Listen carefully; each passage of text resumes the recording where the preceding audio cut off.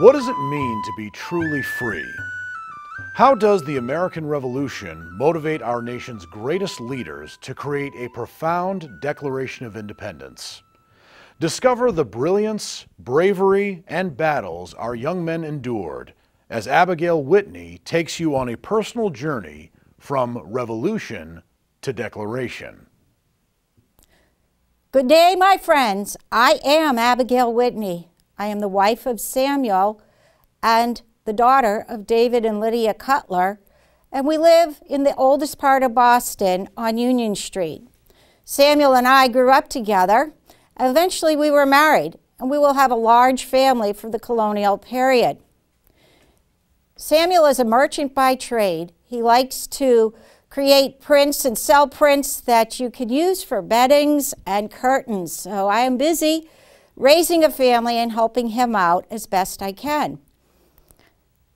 6 of my children are going to be born in our first home in Boston. Samuel, David, Benjamin, Anna, George, and James. Now, we are the ordinary family that's living during an extraordinary time for America. We will move out to Concord, Massachusetts in 1768. That's a time when in the city there are a lot of riots and the markets have become very depressed. Our home is on the Bay Road, and there Samuel will set up his shop next door, and 7 more children come along. I am blessed to have Abigail, Lydia, Sam, Austin, Joseph, William, John, and Cyrus. Now that's the house that you'll hear about in a little bit, where I am at on April 19th, 1775, when the American Revolution begins. Imagine how I must keep my 13 children safe the day the British soldiers come out to Concord. We'll come back to that in a moment. For now, I'm going to take you back to Boston as I'm with child one more time. And Sarah, Mary, Eben, and my last one, Henry, will come along. Now, I hope you take a look at the picture down here of my handsome son, the 17th child, and his wife, Lucy Perkins. Lucy's sister, Ruth, has married my Austin. So I have 2 daughter-in-laws from the same family. So that gives you a little idea about my family and where we are living. You know, in the 17th century, I am thinking of the charter from 1629. That was a time when Governor Winthrop here in America and the King of England decided that we had the right to govern ourselves. The charter was revoked, and Samuel Adams, during my lifetime, works hard to reinstate the charter's fundamental liberties. I want to share with you how much of a principle this is. You'll notice that I've brought the family account with me today. It's no less than 140 pages. And on page 22 of the family account, it says that we express a firm attachment to our gracious sovereign King George, but point out a manner in which the privileges under the charter have been violated, denying the right of Parliament to tax us without our consent, and a determination to never tamely submit to any infringement of our liberties. For it to come to our family account, you can see that it is very important to many families, as well as our political leader, such as Sam Adams. Other men that you may have heard of, like John Hancock and Paul Revere, Ben Franklin, the Sons of Liberties, will emerge to lead us into restoring these fundamental liberties that were taken from us. What gives King George the right to tax us? Why are we being taxed on the sugar and the stamp, the paper goods? Why should I pay for that without representation over in Parliament? Ringing out the land are the famous words of James Otis. Taxation without representation is tyranny. This is a phrase that all generations to come will identify with. On the 5th of March, 1770, my nephew, Samuel Austin, will witness a horrific event in the middle of the Boston streets. It will go down in history as the Boston Massacre. On that day, 5 innocent young men lost their lives when the British soldiers opened fire in the middle of the streets. Well, this left a very painful and angry feeling in most of our hearts. Paul Revere will do an etching of that very incident, and it will circulate around the colony as print propaganda. 3 years later, there is a lot of effort to keep a peaceful protest, as no one wanted another disaster that they had seen previously. And so on the 16th of December, 1773, the Sons of Liberty decide to take their action and throw 342 crates of tea overboard from the ships, the Dartmouth, the Eleanor, and the Beaver. This was a peaceful protest against the monopoly tea trade that was happening by the East India Company. And in this new land, there is no place for a monopoly trade. You might say this act teed off King George. He will close the ports of Boston. Husbands like mine will go ahead and sign what's called non-consumption agreements. The one for Concord has 300 signatures. My husband, 3 women, and the rest of the townsmen to declare we will not use imported goods. So these activities are the fundamental basis for why we will eventually lead to an American Revolution. 2 years after the Tea Party, with the ports closed, Sam Adams and John Hancock will meet in Concord. They can no longer talk about freeing the country in Boston, so they must do so out in the countryside, and they choose our town of Concord. My husband will attend the meetings. He is muster master for the Concord militia. And so they will raise an army. Now, I've brought some items today that reflect that. Let me show you what is called a leather cartridge case. This is a particular piece that every militia soldier, as a matter of fact, every English regiment will have as well. Made from leather, has on the strap a little brush and a pick to clean the end of the musket. Then inside, wooden chambers with paper cartridges. Women like myself are helping to stockpile thousands of these in case things come to war. Simply put, when you see the militiamen with these, they will take a cartridge out, bite it off, pour the gunpowder down their barrel of the musket, and then they're ready to prime load and follow the commands of their officer to shoot. So this will be carried with my husband as well as other men. On the eve of April the 19th, 1775, in Boston, British soldiers were on Boston's Common, and they had been drilling, and all of a sudden they started to load their rowboats. Word gets to Paul Revere, and he knows that they're going to come out to Concord. It is very true that we have supplies that we are hiding in our little country town of 1800. I happen to have 82 barrels of flour at my house in case we need to feed an army. And my neighbors are also hiding supplies. It is the real deal. General Gage will issue orders that his army shall march to Concord to seize and destroy the artillery and arms. And then the spy letter from the French says to search particularly Mr. Whitney's house, who lives at the right-hand entrance as you come into town. Well, you might call it the MapQuest of the 18th century, because that is exactly where I live, and my house is the only house to have direct orders to have a search.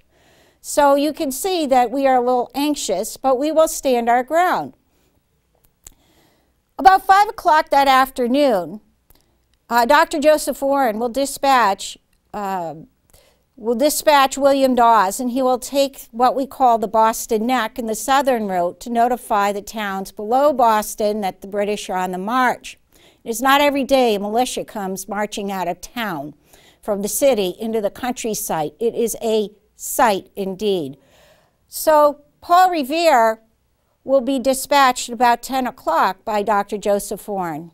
He is dear friends with Dr. Warren, as a matter of fact.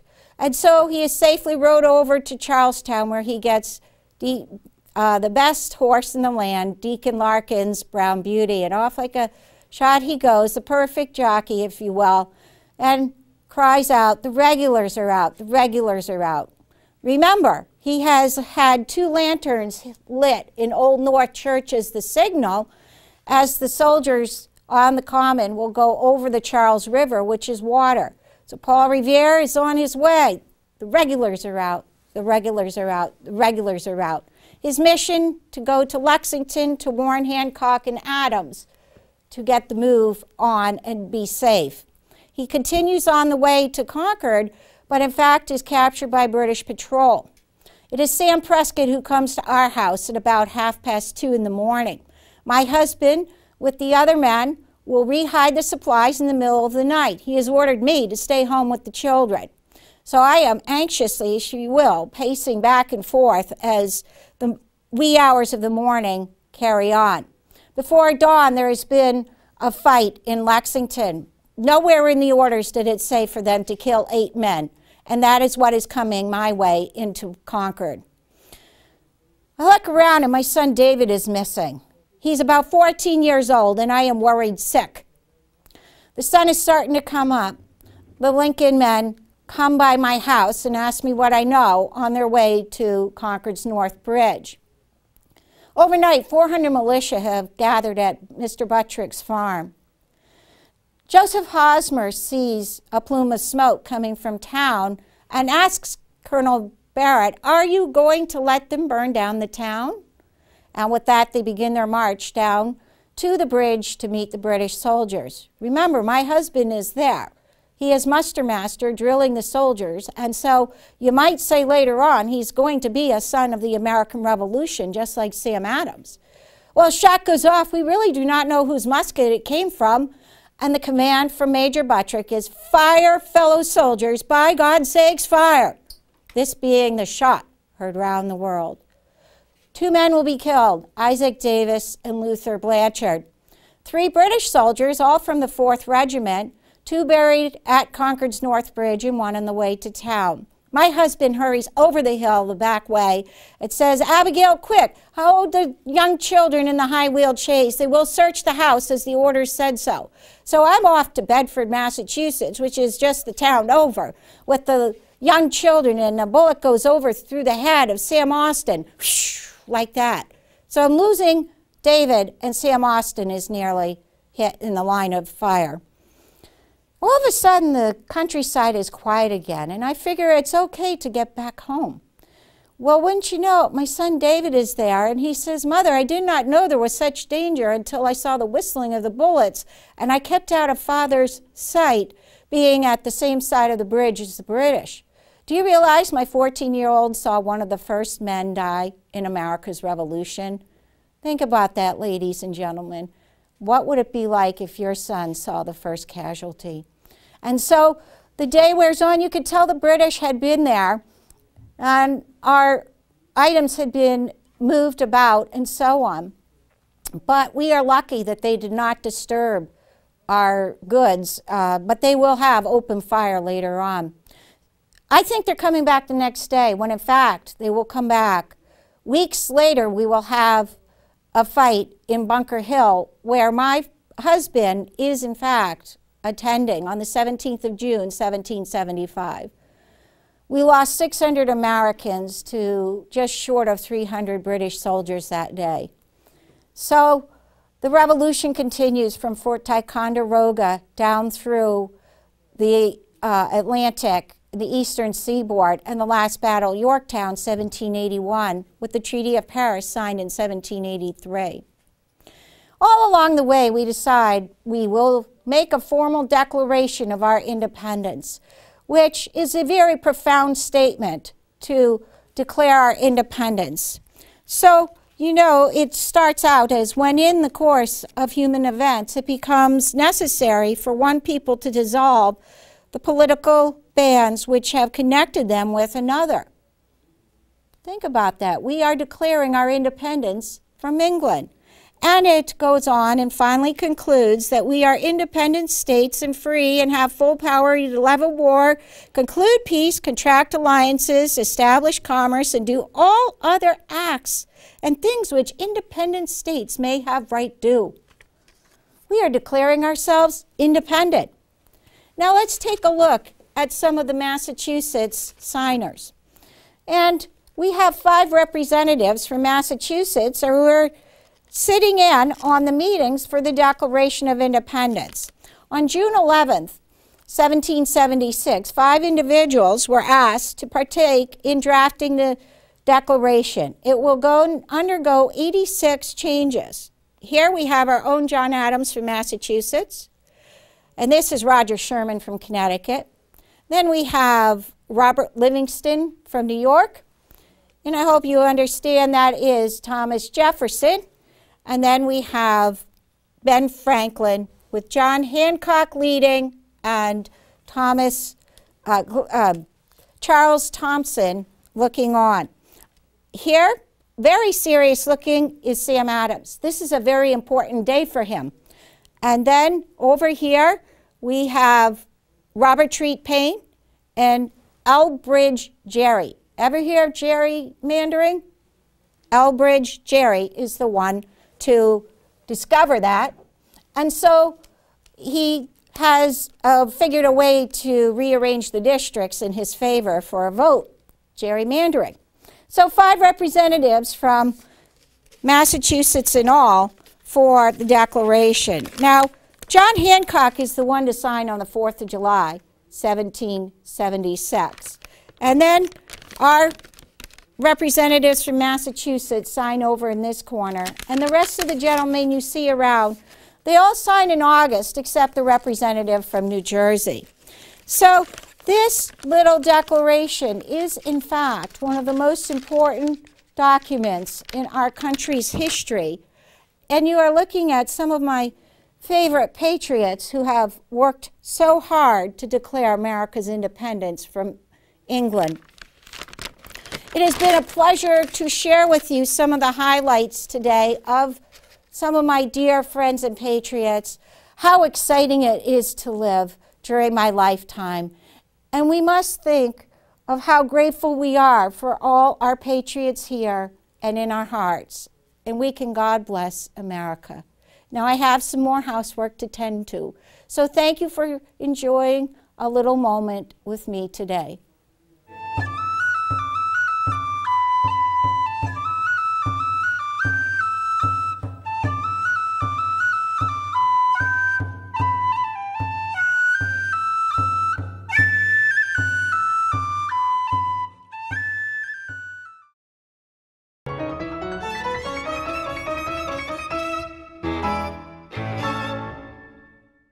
Isabella Stewart Gardner. Novelist Henry James once said that our guest, quote, is not a woman, she is a locomotive, with a Pullman car attached, end quote.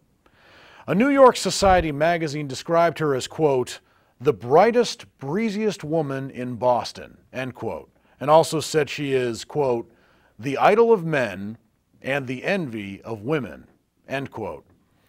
Let us welcome Isabella Stewart Gardner, founder of Boston's Fenway Courthouse Museum, which she had designed and built to showcase her extensive collection of Renaissance and Rococo art. Oh, it's you.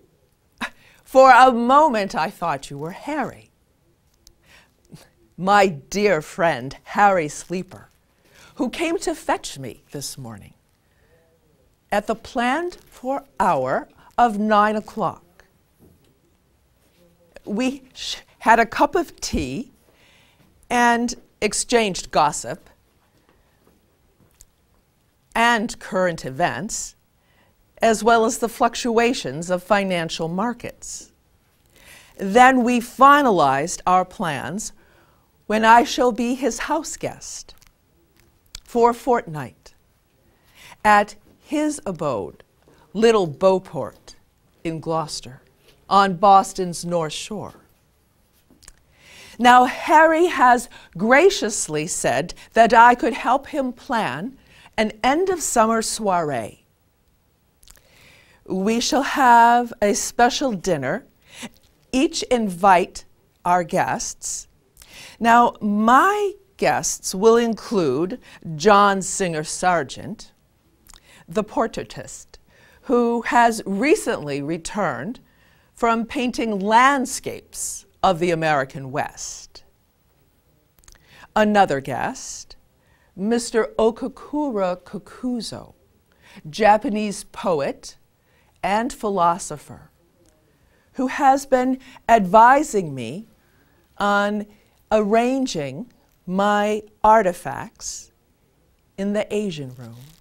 Mr. Kokuzo is also advising the Museum of Fine Arts on their East Asia collection. Another guest, my friend and neighbor, Frederick Law Olmsted, who is cultivating his legacy with the emerald necklace in Boston, shall be accompanied by his lovely wife, Margaret. Also, my middle nephew, Amory Gardner, has promised that he will attend. He has been so preoccupied with his responsibilities as headmaster at Groton Academy, where he also teaches Greek. Then, after we finish dinner, the guests will adjourn to Harry's patio, where we shall read Tennyson aloud, overlooking Gloucester Harbor under the August full moon. And then, the next day, since Harry is ensconced with his plans for organizing the Society for the Preservation of New England Antiquities, or SPNEA, the acronym, he has also enlisted the help of his colleague, William Appleton, who, well, the two men, I give them great credit for organizing historic preservation in our region. Both of their homes will be on the roster. Whereas I have maintained my house museum, Fenway Court, to be independent. That is why I am eagerly returning home to put the finishing touches on renovations. Now that Fenway Court has been open the past 7 years, I have felt it's necessary. For the grand opening, New Year's Day, 1903, such a splendid evening was planned. I had chosen members of the Boston Symphony Orchestra to play 45 minutes sharp. And then the court doors and arch windows opened with a scene that was indeed strange in midwinter Boston. There were lanterns and lit candles throughout the courtyard. There was the fragrance of fresh blooms that wafted through the air in midwinter Boston. And both the sarcophagus and Arabian fountain had gentle trickling of water. Of course, some guests declared that they either had a headache or had a previous engagement and left promptly after the concert. But for those who stayed, we sipped champagne and nibbled on tiny donuts, two of my favorite foods, and had a perfectly delightful time. When my guests were about to depart, I stood on top of the double-sided jade staircase as each single file ascended. I shook their hand, and then they left Fenway Court. This truly began a new chapter in my life. Within 3 months, I met Harry and his circle of friends up in Gloucester at the high tide mark of Eastern Point Boulevard. Now, with these renovations, I have been engaged, starting over the winter. I did a foreshortening of the music room, so it is only located on the second level. This has created the Spanish cloister on the first. At the far end is the alcove, in which I have just obtained a very early work by Mr. Sargent. Actually, this work that I have just obtained, I like almost as much as the portrait that Mr. Sargent did of me more than a quarter of a century ago. You see, after I had procured Van Gogh's self-portrait, I was inspired to have my own done. It's just that I wanted the right person to do it. So when Mr. Sargent was stateside, settling his parents' estate in Cambridge and taking commissions for his first American exhibition at the St. Botolph Club, I invited him to my then home at 150-152 Beacon Street that winter of 1887, where I sat and I sat. Oh, it was so difficult for me to be still during that time. I was so eager to see my likeness on canvas. Of course, this irritated Mr. Sargent. It was not until he had me standing while he stood at his easel and painted. We were in complete silence, in true accord. And when my portrait by Mr. Sargent was unveiled at the St. Botolph exhibition in the spring of '88, it did cause tongues to wag. Then when my poor dear husband heard the men at the club repeating gossip and vicious rumor that the men had heard from their wives during the ladies' tea party, my husband was so incensed that to protect my honor, he declared that Sargent's portrait of me was to be struck from the exhibition and never to be shown again during his lifetime. And so, to honor my dear husband's request, Mr. Sargent's portrait of me hangs in the Gothic room at Fenway Court, which is technically closed to the public until my demise. Oh, it is true that I open the Gothic room for special occasions, mostly family gatherings for my birthday and the holidays. We have dinners, feasts at the long table. My house museum is open 2 weeks of every year. 2 of the holiest weeks, the week of Easter, which often coincides with my birthday, and the week of Christmas. Now, I have checked the calendar for next year, and my birthday does fall on Easter week. So we shall have one of the banquet gatherings. Also, I have made another change. It has occurred to me in the past 6 months that having free admission, well, people do not always appreciate what is free. So I have decided to charge $1 per person admission. I hope that you do not consider that to be too steep, but it has helped to keep the riff-raff out. Now, the riff-raff I refer to, in part, is some of those Simmons College students just across Palace Road.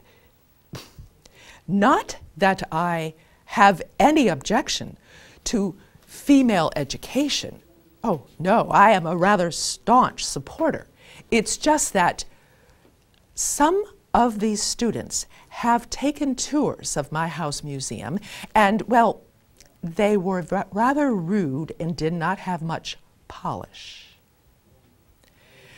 So, if any of you have been attempting to tour Fenway Court for more than 3 successive seasons, unsuccessfully, I do invite you to come, be my guest.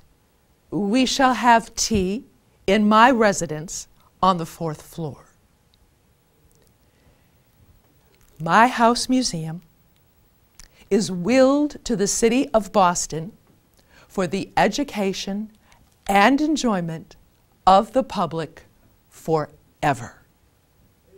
This reflects the motto that I designed in the shield, inscribed, "C'est mon plaisir." It is my pleasure. And all of Boston has raved. Oh, Harry, there you are. I've been waiting ever so patiently. Let us adjourn to your museum. I bid you all a fond adieu.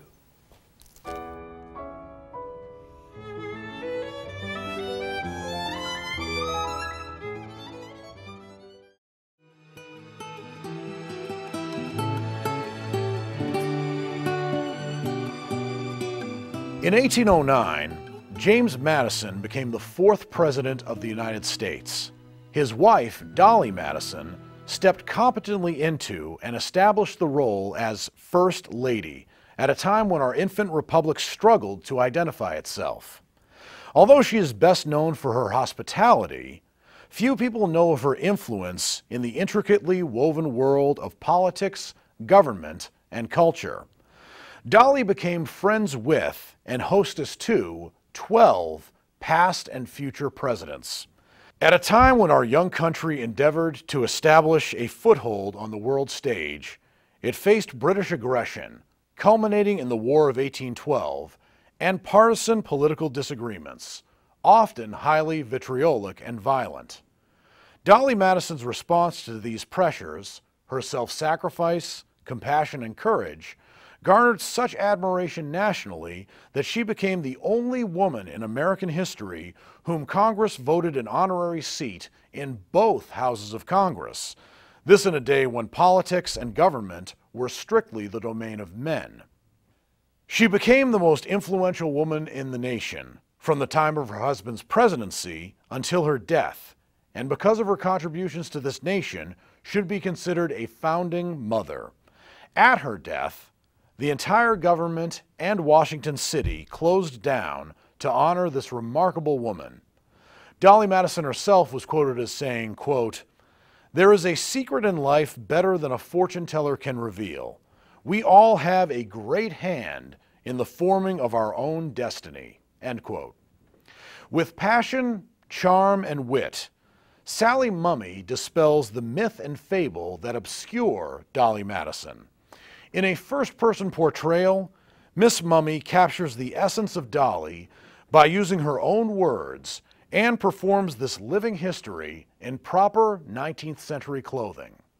The year is 1837, and we join Dolley Madison in Washington City. Welcome to my home. How good of you to come. Tea is not quite ready, so we'll have time for a little socializing. It's been 20 years since my husband, Mr. Madison, and I left Washington City, then a raw, struggling town with great ambitions. But now, I can't believe how much it's changed. I hardly recognize it. So many new buildings, gracious. And that means I feel like such a relic of the past. I knew all the founding fathers, such brilliant minds, oh, some irascible characters, and they've all passed. And I'm the last living connection to them. Oh, the stories I can tell. It would curl your hair. Since returning, I've received a flood of invitations. One arrived just this morning, and the messenger waited for my answer. I have been invited to lay the cornerstone for the Washington Monument. Oh, what an honor! George Washington served our country with such distinction. Have you met him? Have you ever? Oh, well, such a magnificent man, tall in stature, impeccable manners, and such a wonderful dancer. I've never had better. He particularly loved dancing with pretty ladies. But did you know that he was constantly in pain with all that he has accomplished? Constantly in pain, and had to use laudanum quite frequently because of his teeth. It's true. He told me that he was sickly when he was young, and he was repeatedly given mercury oxide, and they believe that that's what caused him to lose his teeth. The poor man, he was 21 years old and had one tooth left. I've seen a pair of his false teeth, quite by accident. I shouldn't have seen them, but they're either elephant or hippopotamus carved from that, and then tiny, tiny little gold, I can't tell you, little gold springs, because when I looked at them, they were smiling at me, so I smiled. Wow. I was just 15 years of age when my father, John Payne, moved our family to Philadelphia, then the capital of this great nation.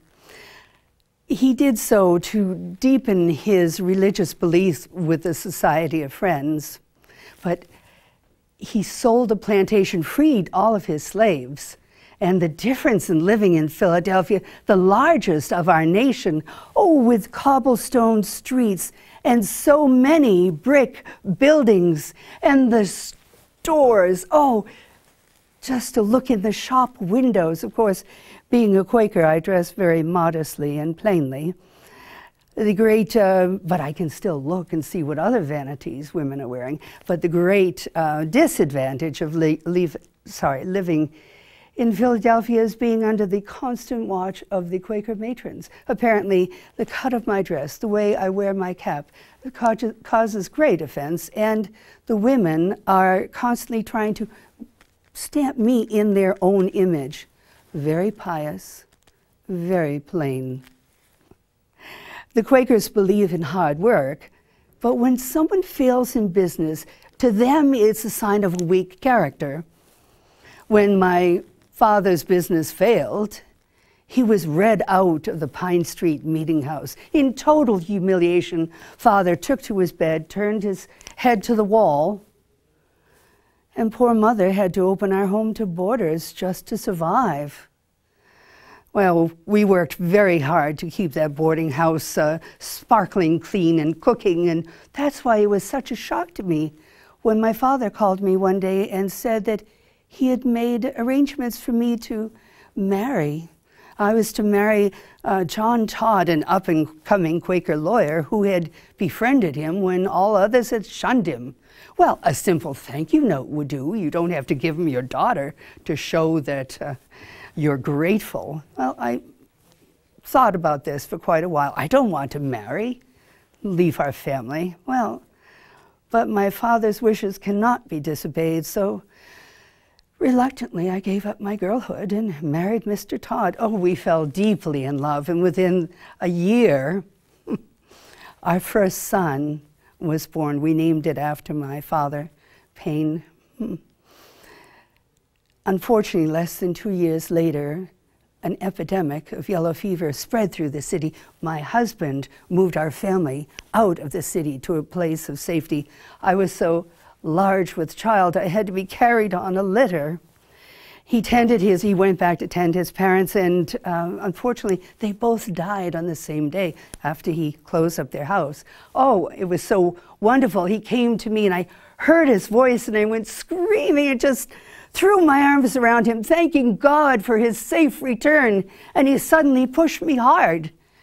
And I was like, John, what have I done? And he said, didn't you hear me say not to touch me? No. I have the fever in my veins, but I just had to see you one last time. Oh, I remember looking at my beloved's face, and the room started to swirl and everything went black. It's the last time I saw my beloved. Our 3-week-old son became very ill, as did I, and he soon joined his father. Part of me died with them, and the only comfort I have is knowing that our poor baby is not alone, but he's with his father for protection. The simple fact is that I returned to Philadelphia, to our modest brick home, with $19 in my pocket. My husband's brother, James, came to visit, and instead of offering me the support that I needed, he came to discuss the estate, of which my son and I are part of. Due to the act of coverture, when a woman marries, she becomes the property of the husband, as well as any children. And it also states that a woman cannot be the guardian of an underage child. We had some fight, and I hired a Philadelphia lawyer and fought for my son. We settled out of court, and I kept my son. The truth of the matter is, as a widow, I need a husband. And so I opened the door to various gentlemen callers, if you will. There was a Mr. Savage who directed his entire conversation to my bosom, and I wanted to go like that. And then there was, well, a pig farmer who announced his presence without even opening the door. But there was also Mr. Madison, a slender, small man dressed in the old style of clothes, who was 17 years my senior. In the midst of me deciding my future, suddenly I received a note from Mrs. Washington, who wanted to see me for tea. And when the servant left, she said, Dolly, is it true? I understand from a very reliable source that Mr. Madison has fallen head over heels in love with you, that confirmed bachelor. Who would have thought? Now, my husband and I certainly hardly agree. Tell me, are you engaged? My face must have been burning. It was so hot when I said no. He hadn't proposed yet. I've always wondered the timing of this, if Mrs. Washington didn't have him for tea, because less than a week later he proposed and said that he would only marry for love. Well, I didn't have that luxury. But he said that he was engaged to a young woman before who sent him a note. She broke off the engagement, sealing it with rye dough, a symbol that her feelings had soured, and that he had not paid any attention to my gender, except when he looked at me, he fell in love. And would I be his wife? He was trembling at the prospect. For some reason, I just couldn't help but thinking of a small Mexican Chihuahua dog. To my surprise, we were married 4 months later. Of course, I was still in mourning for my husband and son dead just these 8 months. But as he is from a very, very wealthy Virginia family, very old stock, I knew that he would provide for my son and I. And As he was not a Quaker, I was read out of the Pine Street Meeting House, getting to be a family tradition. And of course, released from the restrictive dress and habits from the Quakers. Now I can dress in the latest fashions, and with my husband's blessings, I shop frequently. Thank you, Mr. Madison. I was not born with a silver spoon in my mouth, but I got here as soon as I could. 7 years later, Thomas Jefferson was elected president and named my husband as Secretary of State. Now, the capital was in Washington City, and when we arrived in the year of our Lord, 1802, there was a raw slash of landscape. There was one major ruddy road, and just so muddy, and it was just awful. And there was the Capitol and the President's Mansion on it. Aside from a scattering of residential homes, a church, and that was about it. There was really nothing to recommend it to visitors. Oh, there was a swamp, which excellent partridge shooting. One of the amazing things that my husband did was he negotiated the purchase for the Louisiana Territory. It's true. It's the original land grant, which I saw, granted land from England only to the Mississippi River. Now, France claims 828,000 square miles west of the Mississippi, and we're willing to sell it for $15 million. What a bargain. So, with that, of course, Napoleon was fighting just about everyone in Europe and needed the money. With that, we doubled the size of our country, removed the French from our doorstep, and opened land to westward expansion. Now, Thomas Jefferson had decided that he wanted Lewis and Clark to do an expedition just to map the country that we just bought, the land that we bought. And, well, Congress did not allocate enough money. And when my husband told me that, I put a notice in the newspaper and started gathering money from private sources. Private citizens made up the shortfall of their tight-fisted Congress. Can you believe that? Mr. Lewis, one of our friends, came and thanked me specifically. How kind of him. After serving as Secretary of State for 8 years, my husband was elected president. Now it was my turn to set to right things I thought needed to be done. I wanted to have my husband's term run as smoothly as possible.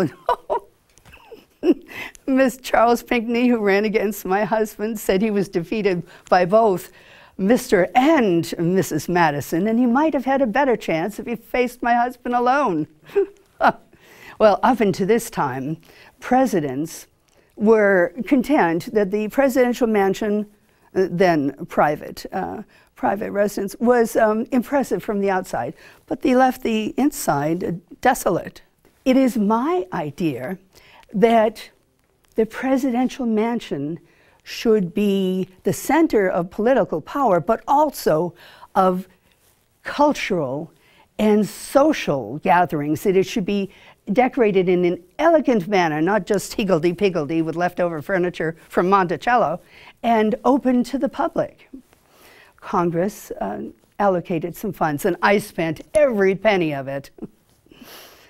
Now it looks much better. I also set about ending the bitter struggles between the two parties, the Federalists and the Democratic Republicans.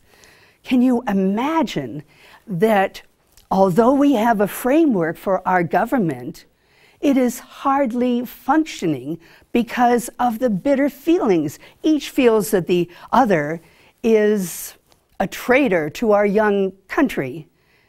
There are fisticuffs, brawls, and challenges to duels on the floor of the Congress. Imagine, to his dying day, my husband, actually believed that this Republican experiment might actually fail.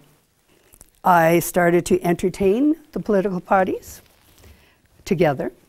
I also threw open the doors to the executive mansion every Wednesday evening inviting both parties, and anyone else actually who was in town that wanted to stop by. I introduced them to people who could be of mutual benefit, and soon I found that my husband said that the government was running much better due to the mutual understanding of the two parties. I also saw that there was poor and needy in the city that needed to be taken care of. So I put a notice in the newspaper inviting all ladies who wanted to join me to come and help establish some charities. That's how my favorite, the Washington Orphan Asylum, was established, and many others. We give out food and clothing to those in need and medical supplies. I'm happy to say that the charities are still functioning. Oh, I have to tell you, we entertain a lot of foreign dignitaries, and this one, the Tunisian minister, came and presented me with a saber, saying that the Bedouin women of his country have dances balancing them, showing that they are carrying on the the honor of their husbands when they are not there. What a useful gift. Also, my husband faced the most difficult decision any president could face. In fact, it ended up costing thousands of lives. It's true. We have been trying to stay neutral between the French and the British, who have been fighting for years, but Britain wanted us to support them. Well, they started to put pressure and they kidnapped some of our American sailors and pressed them into their navy to fight Napoleon, never to be seen again. Well, that didn't work, so then they started to haul our merchant vessels aside and loot them. On the 12th day of June, in the year of our Lord, 1812, my husband declared war on the most powerful nation on the earth. What an outcry of people against my husband. Oh, gracious. They called it Mr. Madison's War, and many refused to fight. But there was no way to defend our country, to say nothing of our honor from the British aggression, really. Well, initially, our tiny navy of 20 ships had spectacular success. The U.S. Constitution made many conquests. In fact, it earned the sobriquet Old Ironsides because of the way there was double oak in the sides of the ship. And also, Captain Decatur of the U.S. Constitution, he captured the frigate Macedonia and cut that flag and sent the captured British flag to Washington City, to Tomlinson's, where we were all gathered celebrating. Suddenly the ballroom doors opened, and there marched the sailors carrying the captured British flag. They marched around the room, knelt, and placed it at my feet.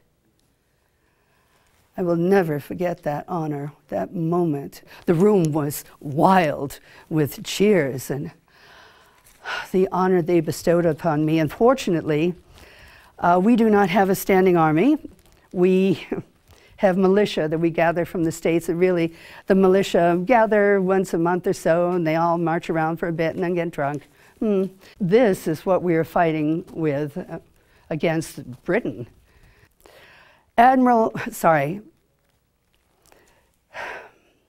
I can't talk of this. Oh, I am so mad. General Armstrong sent most of our militia to the Canadian border, believing that the enemy would fight from there. Our spies told us that there were 50 British ships, chock-a-block full of fighting men heading our way. When they showed up off the coast of Virginia, most of our militia was north. And it was decided to make a stand to defend the capital 10 miles away from the city at Bladensburg. It was a very hot and humid day like it is today when my husband left to join the army. I received periodic notes from him in pencil, the last one telling me to be ready to flee at a moment's notice because the enemy was quite strong. Well, I packed everything I could, including the Declaration of Independence and different cabinet papers in trunks and anything that was of value that I could fit into the trunks from the presidential mansion. Unfortunately, I could only pack a few of our clothes and a small clock and a few volumes of books because people had left in droves and there was not a wagon to be had for love nor money, so whatever I could fit in the trunks was what came with me. Now, I was supposed to stay at the Carroll's house that evening, and when suddenly there was a messenger that came galloping through. The horse was a lather. He was covered in dust and saying, "Clear out! Clear out! General Armstrong has ordered a retreat! Clear out!" Dear God, Mr. Carroll had arrived to try and hasten me. He told me that the enemy was already in the city. "Make haste, madam! Make haste!" Well, he became very angry when I wouldn't leave until the painting of George Washington was taken down. If he'd spent less time shouting and more time helping me, it would have been better. As we were leaving, of course, we saw our city was already burning. Had the British marched directly to the executive mansion, they would have captured me as they threatened to do. Instead, they first started at the Capitol and then the Library of Congress, and everything was torched. They arrived at the presidential mansion and ransacked it, took whatever they wanted as souvenirs, and burnt everything else that I couldn't save. I didn't sleep that night. I stayed in my clothes. I was afraid that I might still be captured, and I was so worried about my husband. The next day, the British continued their burning, and all of a sudden a great storm came up, and it lasted for 2 hours. Now, just before this, I was traveling to Wiley's Tavern, where we had agreed to meet, my husband and I, if we got separated. And I just got inside the door when suddenly the heavens broke loose. I was fortunate to get a room, and as I was walking up the stairs, the owner of the place said, "Mrs. Madison, is that you? Well, you come down here, because my husband is out there fighting with yours, and damn it, you won't stay in my house." Suddenly, a bolt of lightning hit a tree nearby, and she changed her mind. Oh, thank heavens. When my husband joined me that evening, we clung to each other. I was so grateful that he had survived. He had told me that he and just about all of his cabinet had just about been captured by the British. Thank God he was safe. Well, the British may have thought that they had whooped us. They didn't.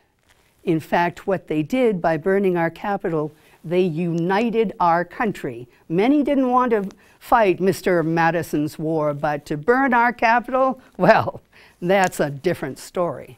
So when the British, as they went looting down the coast but couldn't take Fort McHenry or Baltimore, they stopped outside of New Orleans with the idea of attacking New Orleans, capturing it, and controlling the Mississippi. When they went up against Andrew Jackson and our fighting men, they were roundly whipped, and the British sued for peace. The British treated us with respect. They never made a move against us, and basically we won the Second War of Independence, and my husband was a hero. So here we've come full circle. This beautiful city represents our triumphant republic and all who have sacrificed for her. But heavens, I'm just chatting like a magpie. You must be very parched by now. Please, let us go in for tea. It must be ready. And I can't wait to hear your stories. Bon appetit.